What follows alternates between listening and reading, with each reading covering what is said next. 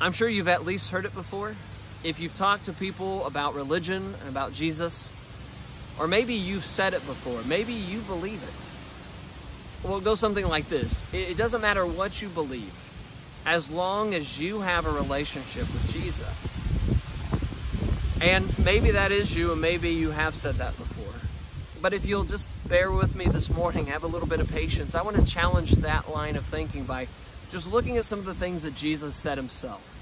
Like in Luke chapter 6 and verse 46, where he says, "Why do you call me Lord, Lord, and don't do the things that I say?"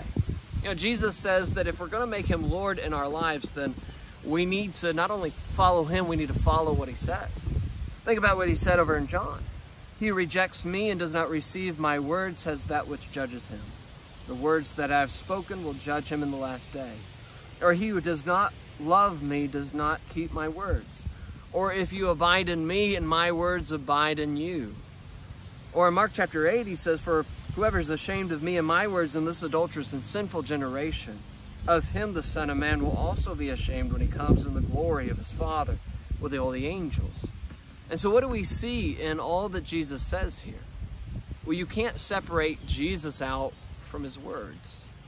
You can't follow him and not follow what he teaches. That's impossible. You know, Jesus basically says over and over again, if you think you're a disciple of mine, but you don't do what I taught and follow my words, then you are gravely mistaken. Paul says he was not ashamed of the gospel of Christ, for it is the power of God unto salvation for everyone who believes. We can't be ashamed either, because it's our only hope. Don't get me wrong, not everything Jesus taught is easy for us to swallow, and because of that, they're not very popular. But they're our only hope. You know, what did Jesus teach regarding belief, baptism, and salvation in Mark 16:16?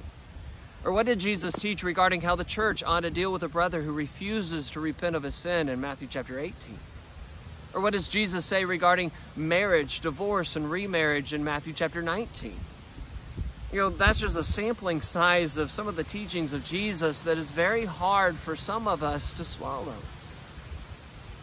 And so there's going to come a time when somebody's going to ask you the hard question.